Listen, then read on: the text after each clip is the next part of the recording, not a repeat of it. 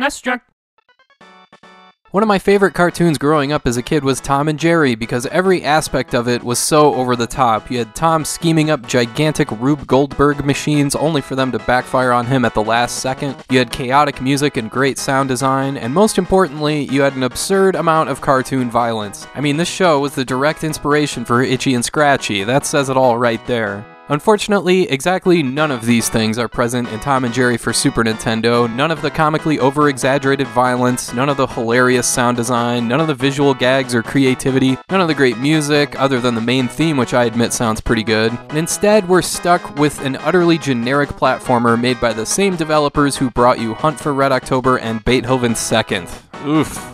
There are 4 levels with 3 stages each, with each level concluding with a boss fight against Tom. The story being that you're trying to make it back to Jerry's mouse hole from the movie theater after watching the premiere of Tom and Jerry the movie. B jumps B repeatedly on each landing will double jump, Y throws a projectile at one angle, A throws it at another angle, and you collect 100 cheese bits to earn an extra life, a cheese wedge recovers health, you get the idea. There's ammo to manage, but I never had any problem with running low. You can also jump on enemies 3 times to get rid of them, and there's no saves or passwords here either, not that you'll need them, this is a pretty short game. The only other notable thing about the gameplay is that if you play with a second player, alternating turns, not co-op, player 2 would play as Tuffy, Jerry's nephew. Other than that, that's about it. There's really not a whole lot going on here. The manual is only a whopping 10 pages, and that's including commentary on each individual stage, so that should tell you a lot right there. Visually, the game represents the source material reasonably well. I mean, Jerry looks like Jerry, but where is Tom? He shows up for each boss fight, but even then he's still mostly hidden and hardly moves at all.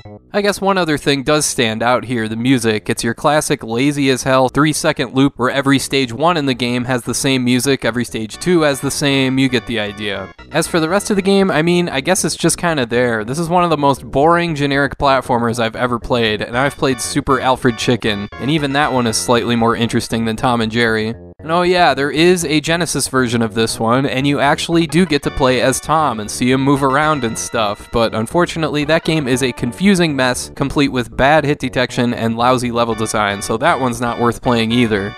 And that sucks because I've always really liked Tom and Jerry, like the one where Tom's a cowboy and he's trying to impress the female cat, he lights a cigarette with a gun and then spells out howdy with the smoke, or anytime Tom is tormenting the bulldog, or when he's singing Is You Is or Is You Ain't My Baby. Yeah, none of that personality is here. Tom and Jerry for Super Nintendo is painfully blah. I wouldn't call it bad necessarily, but there's absolutely no reason to play this one. Avoid this game. But thanks for watching, and I hope you have a great rest of your day.